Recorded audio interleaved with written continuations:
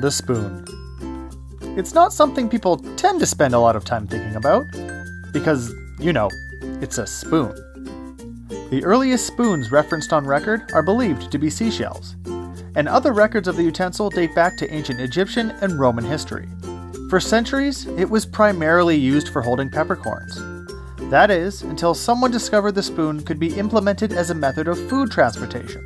By using it as a type of shovel, one could transport a serving of dairy liquid and processed grain meal from the bowl on their kitchen table to the mouths on their faces.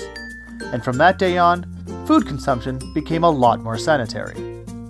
But it wasn't until someone decided to hang a spoon on a wall as a decoration that the utensil achieved its full potential. Okay, seriously, spoon collecting is a hobby that has kind of a rich history. Collecting decorative spoons has existed as a pastime for centuries, with the practice being popular in Europe as far back as the early to mid-1800s. The first decorative spoon in North America is believed to be of George Washington, and it was released in the 1890s. My grandmother was an avid collector of spoons. Throughout her life, anytime she traveled somewhere new, she picked up a spoon to commemorate her visit to a new destination. When she passed away, she left her collection to me, and I still have it because it reminds me of her. But I've never really added to it. Spoon collecting just wasn't something I was ever really interested in. Well, not until I found out that in the 80s and 90s, West Edmonton Mall actually released a collection of their own commemorative spoons. Oh, and we're not just talking about 2 or 3. I've gotten my hands on over a dozen different West Edmonton Mall themed spoons, each with their own unique design and theme. So, if you're ready, buckle in, as we take a closer look at the spoons of West Edmonton Mall.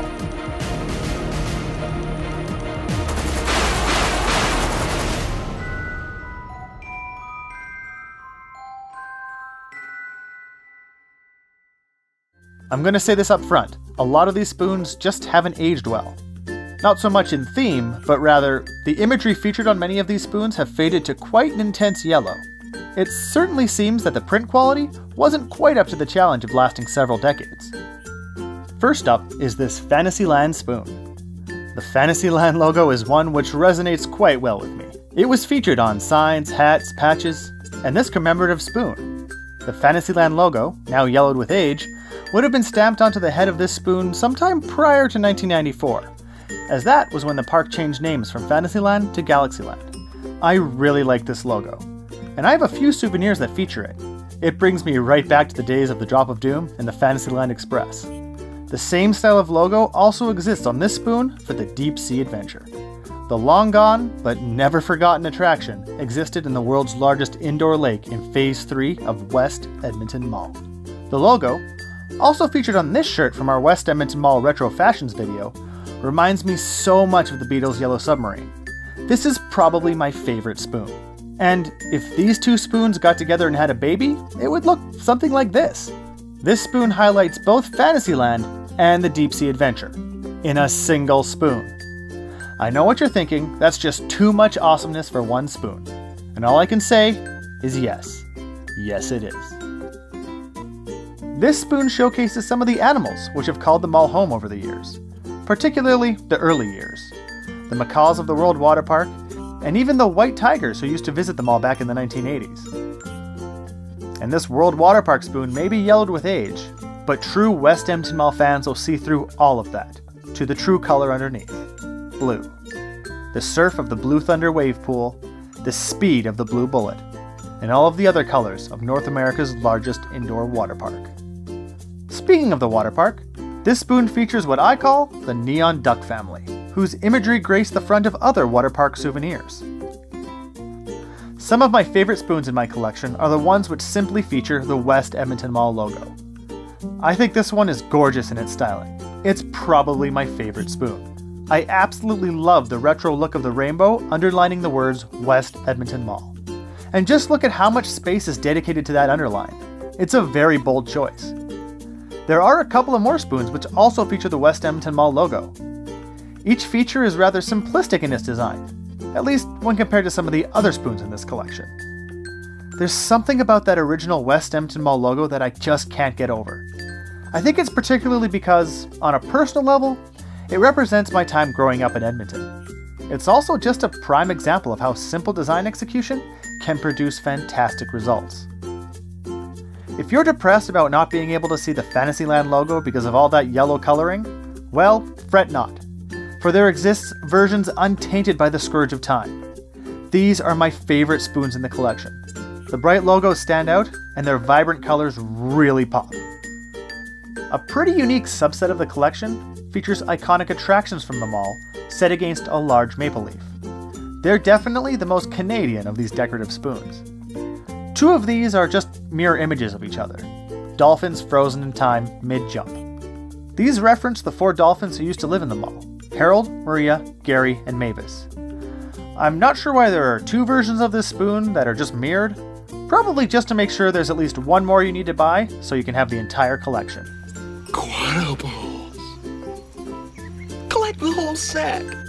There's also a submarine version, featuring a representation of what was once 4 fully functional submarines that operated in the deep-sea adventure lake. The first recreational submarines put into operation anywhere in the world. You know, it seems like this entire series has to do with water. First the dolphins, then the submarines, and now the Santa Maria. An exact scale replica of Christopher Columbus's ship, on which he sailed from Europe to North America. And for no other reason than to be the most Canadian spoon in the entire collection, the final in the Maple Leaf series is a Royal Canadian Mounted Police officer atop a stallion, of course. What this has to do with West Edmonton Mall, rather than just Canada as a whole, is unknown, but the spoon does say West Edmonton Mall in its scoop. The other West Edmonton Mall, but not really related to West Edmonton Mall spoon, is the one of an oil pump. How do you know it's an oil pump? Because it says oil pump right there on the spoon. You might ask yourself, what does this have to do with West Edmonton Mall? And your guess is as good as mine. Finally, no spoon collection could be complete without pewter. Yes, I said pewter. This spoon, which virtually has the flexibility of a plastic straw, is a dual feature of mall attractions. This time, pairing the nostalgic Fantasyland on the head with the Ice Palace on the scoop. It's probably my favorite because it's made of a single solid material, and it looks so slick. Today, spoon collecting isn't nearly as popular as it once was. It's not super difficult to find collectible spoons if you're looking for them, but it's definitely not as widespread as it was in the past.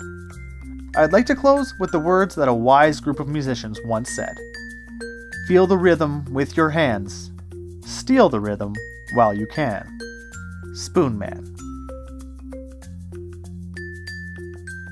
So the next time you're enjoying the rides at Galaxyland or the slides at the World Water Park, and you stop for a treat, why not reach for an iconic utensil for your bite of ice cream, and chow down using one of these pieces of history, the decorative spoons of West Edmonton Mall.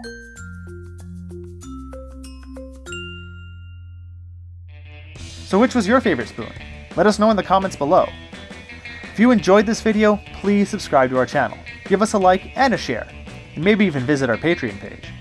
And why not check out one of our other videos, all about the greatest indoor show on earth, West Edmonton Mall. Oh, and thanks for watching.